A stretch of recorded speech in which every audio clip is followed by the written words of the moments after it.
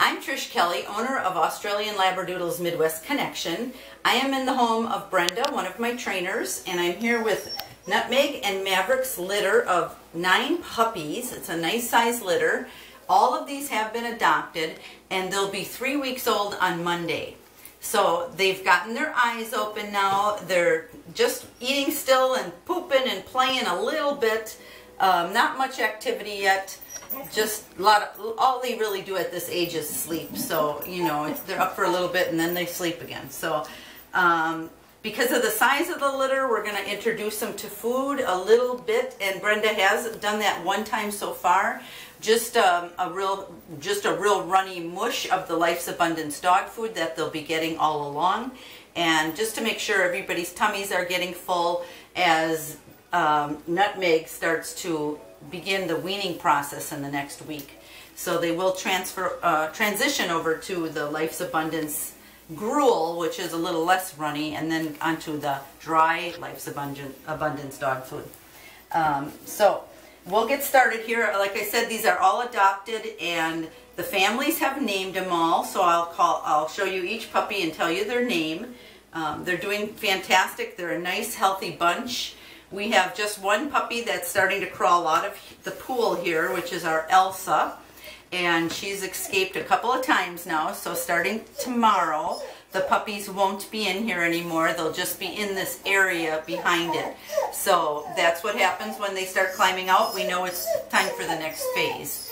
Nutmeg's over there just whining a little bit for her puppies and to come in, but I'm just going to keep her out because it's too warm in here for her right now. So we're going to start here with Nico. Nico is the orange-collared puppy. And here is our Nico. Oh my gosh, gorgeous. Love the face on her. And on him, oh, he's just darling. And you can see the nice eyes that are coming, that opened up, and the beautiful coat on Nico. Nice straight. Oh, this puppy is gorgeous. He's cranking his head to see me. Who's talking to you? Oh, is he handsome. The nice big feet and the stockiness of him. Oh, he's fantastic. And a great stop also on Nico. Puppies are just waking up and making a little squeaking noise. So again, this is Nico, and a gorgeous puppy. Nico was the second biggest of the litter, so he's a good size. He's going to be a good size puppy, 35 and a little plus maybe. Okay, so that's Nico. We'll see if with me talking to him and carrying him if they're going to get up and move around a little bit. Next is Scooby. Scooby doesn't have the collar on, and oh no, next to orange. Okay. Right there. Oh yeah. Right in the middle. Okay, this is our Scooby. Beautiful dark red coat. Oh my Lord. Also a beautiful face, a beautiful stockiness to him. He was the littlest of the litter, but he's not far behind some of the other puppies. He's just gorgeous. Great face, deep red, beautiful coat. I'm just so pleased with the coats on these puppies. This is called a fleece coat when it's a straight coat. So there's our Scooby. Very, very handsome guy. Nice little wave to the ears. Beautiful puppy. Alright, there's Scooby, and then we've got Misha. Misha has the yellow collar. I'm going to just turn the pool, which is easier than me turning, and show you Misha. Misha's our little girl. Oh my gosh, so pretty. A dark apricot in color, yellow collar, a curly wave to her coat. It's just going to be stunning. Oh my gosh, she's just saying, I don't want to get up yet. They just ate about 15 minutes ago, so after eating, it's sleep time. So it's kind of where we're at right now. But who's talking to you? Huh, sweetheart? That's such a pretty Misha. Hi. Is that the pretty baby? She is gorgeous. Nice, beautiful wave to her head and her ears. If you can see those ears, she's got a stunning coat. Very alert and looking around, wants to know who's holding her and who's talking to her. Hi, sweetheart. Oh my goodness, beautiful puppy. Just gorgeous. This litter is so fun. I'm just so happy with this litter. Okay, that's Misha. And then we've got Cooper, and Cooper's got the white collar right here. Oh, big guy. So baby, so sleepy. Oh my God, another beautiful, look at the ears. I just love the wave to these puppies. They're gonna have a nice fleece. This one will have a slight wave to its coat, more so around the head, but the back is gonna have a slight wave. Great stop on him. Cooper is a gorgeous puppy too, and really getting to be a darker red. It's amazing how these coats are coming in so strong. Nice feet on Cooper. Cooper should probably max out in the 30-pound range, 30, 34, 32, right around there. Gorgeous puppy. That is Cooper. And then we got Elsa. Elsa has the blue collar. Turn again. I think she's in the pile right down. Oh, right here. Yeah. Okay. Oh my goodness. Yep. Oh my goodness. Elsa's on the bottom of the pile. And Elsa's our little escapee. She is so cute. Oh my gosh. Look at that nice, beautiful, wavy coat. Oh my God. The texture in her head is, you can just feel it. It's gorgeous. Oh, and she's saying, I just want to sleep. But you can see the blue collar on her. And beautiful face. Nice stop. UPS is here, so everybody's letting us know UPS is here. They have little white, this one is Elsa. Elsa's got little white on her back, two back toes, which is so cute. Otherwise, very, very red in color. A lot of people call this a brown. I call it a red. Brown to me is like the teddy bear there. It's a darker chocolate brown. So this is our Elsa, and again, a beautiful face and beautiful thick coat. Gorgeous, gorgeous puppy. Just, all these are just falling right back to sleep. So that's Elsa. And then we've got Percy. Percy has the black collar on, right here. Here's Percy. Oh, shh, shh, shh. It's okay. Percy says, don't wake me up. Gosh, what a doll. There's Percy. Nice red. Again, the curly coat to him. Wavy coat. You can see the ears. Nice red tones and a little bit lighter of a coat, the rest of his coat. Noses and ears are darker. Beautiful puppy. No other mismarks, as they're called. Just a beautiful, beautiful pup. Nutmeg. More of a light brown color almost. That's our Percy. Never even woke up. Okay, and then we have Scout. Scout is the lime green collar right here. Here is Scout. And do you notice how gentle I'm picking them up? They don't like to be picked up real rough and fast. That startles them. They're in a deep sleep.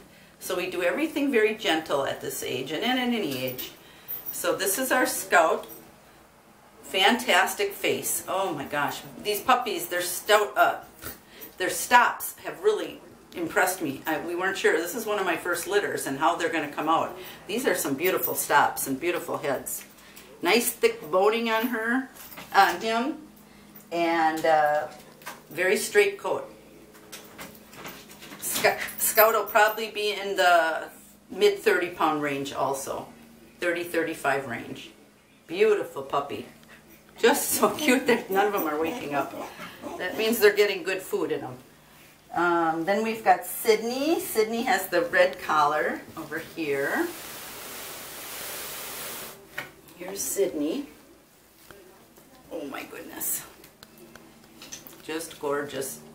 A lighter caramel color almost. Oh, one of the other ones are making baby noises. Sydney is just a little bit on the lighter side. She'll probably max out around, he will probably max out around 30 pounds, I'm going to say. Beautiful puppy. Nice long eyelashes already and a great wave to his head. Just a really nice stocky pup. Very thick and gorgeous. Nice face on this one too. Beautiful puppy. So that is Sydney. And the last one we have is Oscar. And Oscar is right... This guy. Oh, way over here. Okay, Oscar. Let's turn it one more time. Oscar is the biggest boy of the litter, and he's snuggling next to the teddy bear that goes home with all the puppies. Here's our Oscar. Oh my goodness, he's a light brown, cinnamon color, kind of calling him a cream. Beautiful, nice, thick boy. Oh my goodness. He will be 35-ish or a little higher, I would say, maybe even towards 40 when he's fully grown. Great stop. Again, that's the nose, which is, we breed to get him on the shorter side. And oh, big yawn coming out of him. He is just a doll. This is our Oscar. So, and a nice straight coat on him, and really no other mismarks or coloring to Oscar. He's just a nice, healthy, thick-boned boy. He's going to be the largest of the litters all the way through, I'm sure. So that's the whole kitten caboodle here, all 9 of them. They've all been adopted, like I said. The next, I'm expecting 2 litters to be born, possibly this weekend, and those probably will be spoken for, because I have a wait list of 36 families, I believe. But we got lots of stuff coming down the pike then after that. I've got 4 girls. I'm just waiting to come into season and be bred. From the time they're bred until you get the puppy is a 4-month turnaround. But the only way you're going to get one is to get on the wait list like everybody else. It just keeps growing, and it starts getting busy in September when the kids go back to school, and it just continues until around June. And spring is my extremely busy season, but going towards Christmas is also very busy. So if you're interested in getting a future puppy, don't hesitate, get on the wait list, so you're going to get one eventually. Once these litters are born in the next week or so, or a few days, well, yeah, not this weekend, the following weekend is the target.